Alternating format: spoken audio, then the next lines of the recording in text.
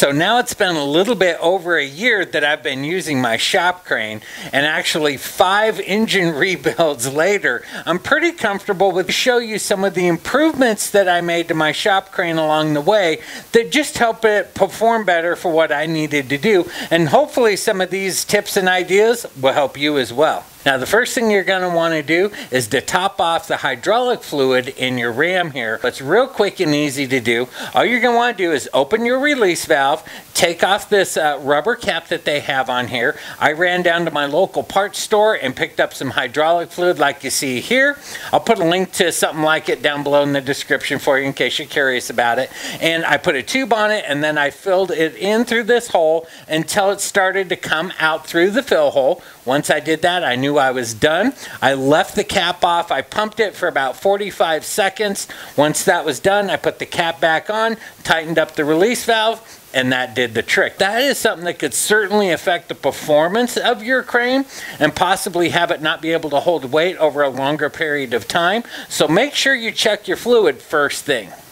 Now the next thing I improved on my crane is the storage for the pump handle. Now what it comes with is a hoop that's mounted here on the side, and it just kind of goes in here, and there's a great example. What I did is I came up with something different. So I picked up one of these 18-inch magnetic tool holders from Harbor Freight, and then it also has 2 number 2 conduit hangers, as well as a 1-inch PVC pipe with a 1-inch cap.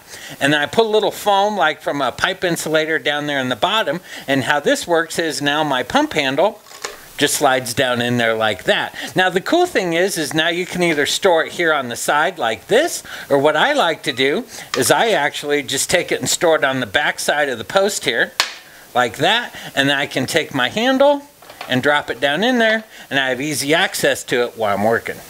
The third improvement I made to my crane was actually down here in the release valve for the ram. Now how you normally open that and close that is here with your pump handle on the end. It has some grooves cut out in there that you'll kind of put over those pins, and you've done that. You kind of twist it left or right to open and close that release valve. And so what I did is I hopped over on Fusion 360 and I designed this knob, and it's even got grooves on it and everything that fits over this little knob that sticks out here, this post on the release valve.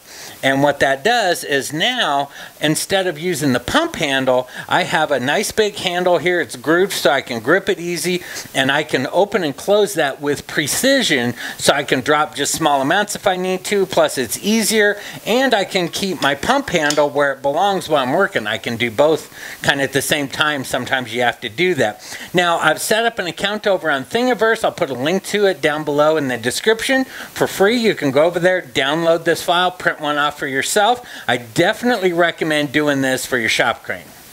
Now the fourth thing I did to my shop crane was I picked up 4 of these little strips. They're like a safety tread or a step tread, if you will. They're rubber. They have like a diamond plate finish on them. I got these over at Harbor Freight, but what I did is I bought these and I placed them on the inside of these drop legs where my engine stand comes in contact here. And basically what I wanted to do is protect the paint in here from getting chipped every time I slide my engine stand in there. Once again, to prevent rust and have issues with it. And so now when I slide my engine stand in, it hits up against that rubber and it doesn't damage the paint. Now while I was at it, what I did is I also cut some and placed them across the back here, because a lot of times when I'm working, I'm stepping on that back, you know, you're looking up over the hood or something down in there to see what's going on. And it's nice to have that safety step on there with some tread in case you have some oil or something on your feet. You're not going to slide off of it and fall and hurt yourself. It just gives you some extra traction, and it protects the paint on it as well.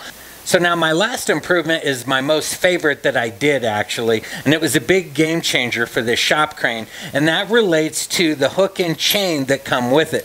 Now this here is the one that comes stock with it, and it's a heavy duty hook, but the problem is it doesn't swivel. So you can maybe get about a 90-degree turn, maybe a little bit past that before the chain binds, and you've pretty much hit the limit to how far you can turn things. And then at that, when you do that, whatever you're working with is wanting to twist this back. So what I did is I went over to Amazon and I picked up this stainless swivel hook here that has a full 360-degree rotation. So now when I take something out, I can spin it around as much as I need to get it to line up with whatever I want.